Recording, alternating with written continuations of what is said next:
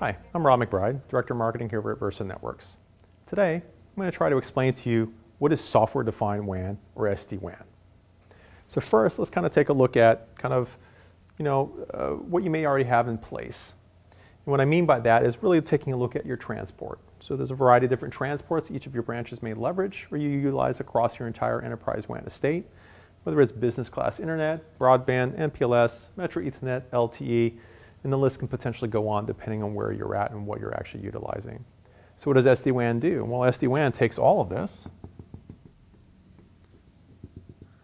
and converts what used to be separate, disparate, individual networks and makes them a part of a common encrypted network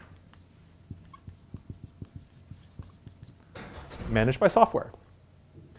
So in effect, what it does is it kind of abstracts or logically creates a single WAN, basically turning your entire infrastructure into a transport agnostic network that's accessible by all of your endpoints, your branches, your headquarters, your data center, or even your various different cloud services that you're actually utilizing, and converts all these separate, disparate networks into a single logical network, or as we've kind of coined here, a common encrypted network.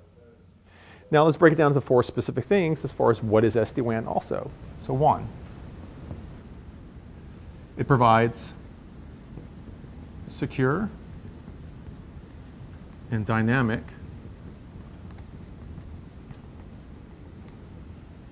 connectivity. It creates a transport agnostic fabric, basically turning all of your disparate WAN networks into a singular network. 3, it turns this into an intelligent network in the sense that it provides application and network active monitoring,